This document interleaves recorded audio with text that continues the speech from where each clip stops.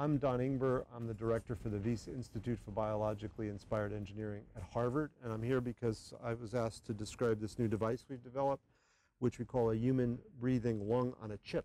It's a little flexible device that's fabricated using microengineering techniques developed initially to make microchips for the computer industry, and we make small channels in here that are lined by human cells, airway cells and blood vessel cells, and it actually breathes, and we use this to test for drugs and environmental toxins, hopefully someday to replace animal studies. When we set out to develop the device, we really looked to nature for inspiration. The lung is made up of many small air sacs. This is really where all the functions occur: gas exchange, infections, toxin absorption.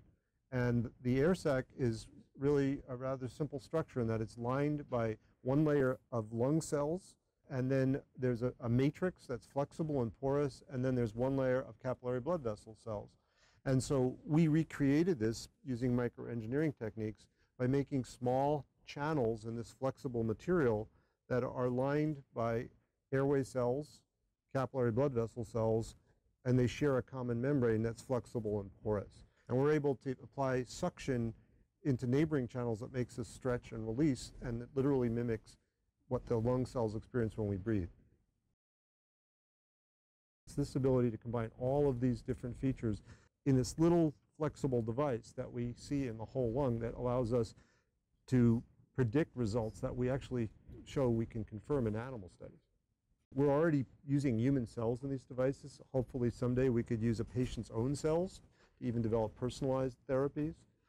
We also think that we could integrate different types of organs together. So for example, a heart and a lung, or a bone marrow and a cancer. The idea is to link these together. You could see immune response, you could see multi-organ functionality, and I think that's really going to be a whole new path for drug development in the future.